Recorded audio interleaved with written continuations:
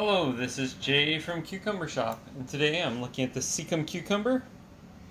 So what I have here is usually the Sikkim cucumbers, you get them when they are, you pick them when they're mature, when they're orangish color. What happened was I was growing some Sikkim cucumbers from my friend Oro Seeds, and some of them did not end up the same. These are from the same seed packet.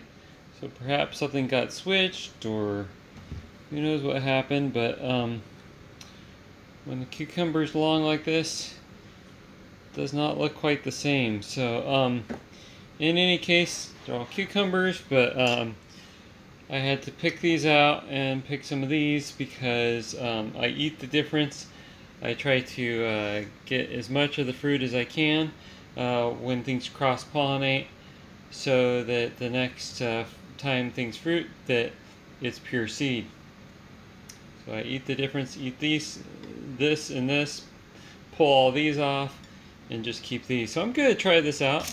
I've never tried a Sikkim cucumber before, so we'll see. Looks pretty juicy.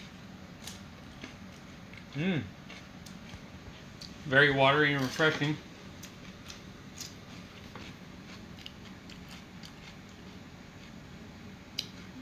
So a lot of these mountainous cucumbers are supposed to be bitter free. This is usually the end where things are most bitter, so let me try this. Yeah, no bitterness. That's good. It still has that sappy aftertaste. So if you're someone who doesn't like the sappy aftertaste of cucumbers, you might want to try Caracello or Armenian cucumber, some kind of sea mellow cucumber. Anyways, otherwise, really juicy, good. Might as well try these guys. Let's see if any of these are any good. Who knows? It looks good. Looks like some kind of Japanese cucumber or something like that. It's all from the same plant, so if this is bitter than the others are. Not always, but well, there's a little bitterness in there.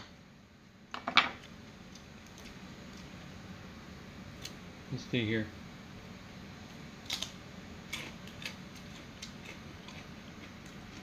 Yeah, just a little bit of bitterness. Not bad at all. Anyways, the actual Sikkim, not this other variety, turned out pretty bitter free and good, juicy in its immature state. I'm definitely going to try it out in its mature, kind of yellowish orange state. See how that is when I go to harvest seed. Anyways, that's about it. Hope you enjoyed. This is Jay from Cucumber Shop, and happy gardening.